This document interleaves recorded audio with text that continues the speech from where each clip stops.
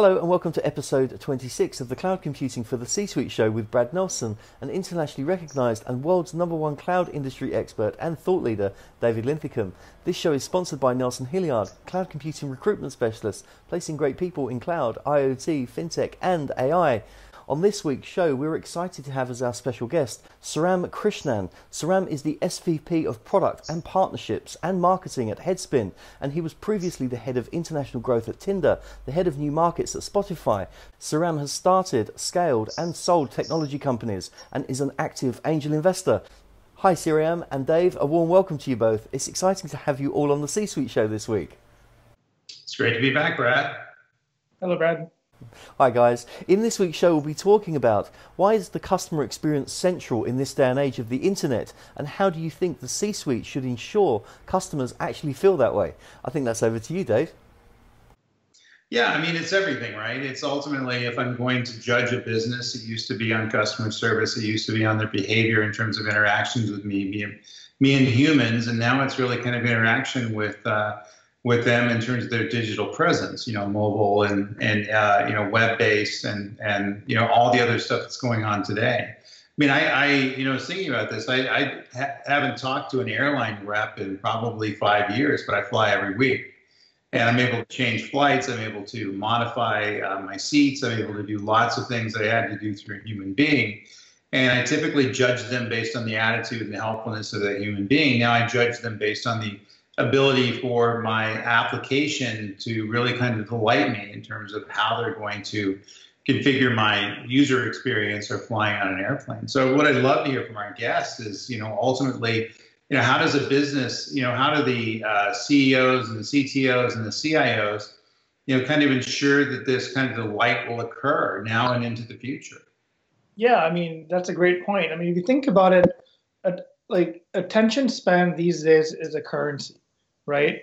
And users expect your web presence to be, obviously to your point, to delight them. Users expect your web presence to be smooth and to be clean and to be as simple as it gets. When you're competing for the share of voice or a share of ear, for time, it's essential that the basic tenets of your internet setup, your digital presence setup is up to mark. What organizations can do to establish a very consistent service on their digital fronts, whether it's social media, whether it's app, whether it's web, is to sort of introduce 2 or 3 different things into the organization. So what are these things? At a high level, you need to have if you're in retail, if customer service is a priority for you, then you need to sort of reintroduce what customers experience is in the mobile world. So you have to break that down into clear and concise metrics, whether it's time it takes to load your app, time it takes to make a purchase. So you need to sort of break down what customer experience means into smaller targets. Now in the web world, it's completely different, right? So that's one. Trying to make sure that your customer experience KPI, so to speak, are always thought of and prioritized. The second thing is this can be done through hiring or through partnerships, but make sure that you hire or partner with the right organizations that have a track record of whether it's being close to the customer from a digital perspective or who've serviced internet customers. The reason why I say this is because the internet, unlike real world, is very different, obviously, but it's also a sink or swim situation, right? If your app doesn't load in 8 seconds, then you lose your customer. In the real world, if the bank teller makes you wait for 8 seconds, you're good, you're fine, right? So having people who are accustomed to building applications for the masses, partners who are used to delivering projects or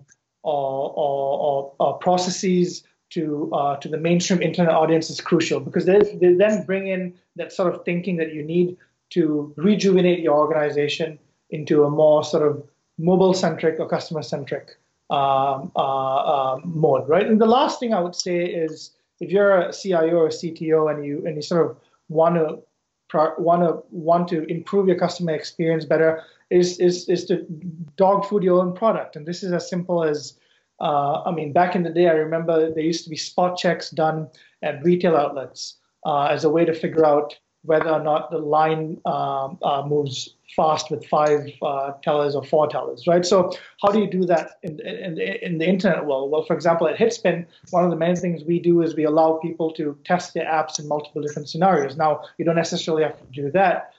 You could basically dog food your app in different locations. So you could sort of do that at many different stages of your app development or your web development. So, I mean, at the end of the day, if I were to sort of recap this, it's break down your top customer priorities in accordance to new age web metrics that are related to the internet.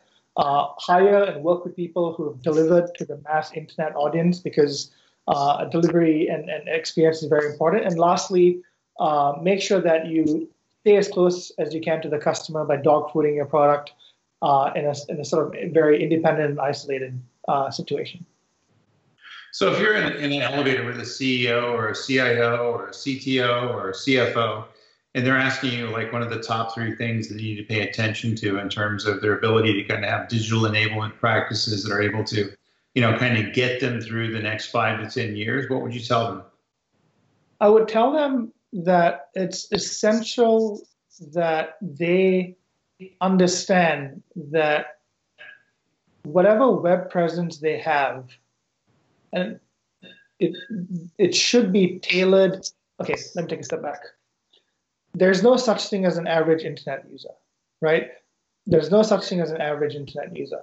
These days, you're dealing with loads of combinations. Now, you have network, you have different telco carrier networks, you have different CDN edges that's serving the customers, different locations, different phones, different devices, different app versions. So this explosion of combinations have basically enabled the app or app developers to have forced them to deal with, to make sure that the app works in every different scenario, every different condition. But the unfortunate reality is most apps don't even work for a sizable portion of that combinations. So what I would tell them to do is to make sure, first and foremost, that their web presence or their mobile presence serves and caters to everyone. And the way they can do this is to understand what or where the end users are, whether they're using Telstra, Optus, whether they're on iPhone, whether they're on Samsung, and to make sure that their web app or their mobile app works perfectly for all these different types of combinations. So it's very easy for me to say this, but it's very hard. It's harder to implement this. You obviously need to make sure that your app works across different dimensions, blah blah blah. So, but that's the one thing I would say. There's no such thing as average user anymore. Back in the day, CIOs, CTOs, CEOs, when they do the back of the envelope calculation on how much would it cost to invest in a project that would cater to X, Y, and Z, it used to be very straightforward. But nowadays, it's not as straightforward, because you have all these different niches of internet audiences that are your customers, and how do you personalize your offering? How do you make sure that your app is catering to all? So I would say personalization and making sure that your app caters, or your web app or your mobile app caters to everyone is, I would say, the two pieces of advice I would give. Yes. So Brad, a question for you. I mean, these skills are almost rare as hen's teeth, as we say here in the States. So how would enterprises go about finding the right skills to make these things happen? That's a great question, and you're right. The skills are lacking, although there are transferable skills out there which we all know about, which people can do. And I think, but it comes back to a point that you and I spoke about several weeks ago, Dave, is that identifying the outputs of why an organization is looking for these skilled individuals and what they can offer to the product that they're trying to deliver, to offer that customer-centric app, and identifying why they're bringing on a team of people and what skills those people actually need, only based on what the company's requirements are and what the outputs they're expecting to get. So I think if we strip it back to what the customer, what the company needs are, they're going to identify the type of person they're going to need with regards to transferable skills, and making sure that the company can identify not only the personal experience within the app world, because the app world and the internet world are two different platforms, and behaviors obviously are two different platforms.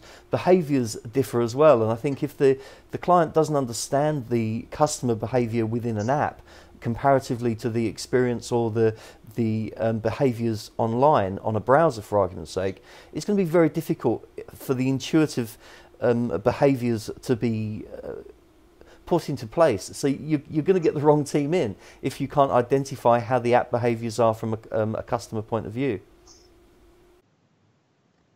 Yeah, I think that's right. I think ultimately, this is kind of a new science. I think we're just defining it, and I think we're, it's very much like cloud was back in 2006. That we know we need it. We know the concept of what it is, but we haven't kind of broke it down into its primitive functions and technologies and how to build things forward. So maybe our guests can give us some advice in terms of how customers or clients or C-levels need to look at this stuff moving forward.